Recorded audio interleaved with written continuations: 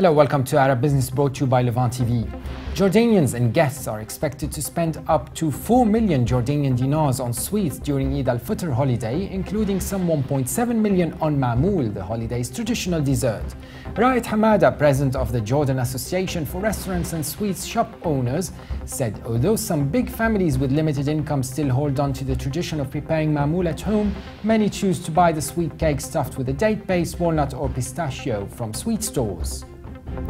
Key consumer electronics retailer in the UAE are looking to cash in on the Eid shopping frenzy, with most offering good discounts and bundled offers to entice tourists and residents alike.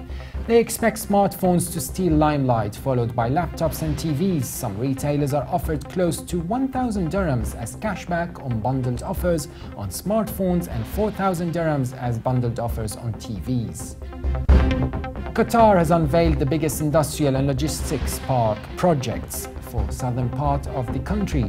About 1,853 plots of land stretching over an area of 6,330,000 square meters will be developed in Al-Wakra, Birkat, Al-Awamir and Aba Salil. The project will house assembly units, cold and frozen storage units, showrooms and shops, commercial offices, labor camps, workshops, warehouses for cars, service centers and depots.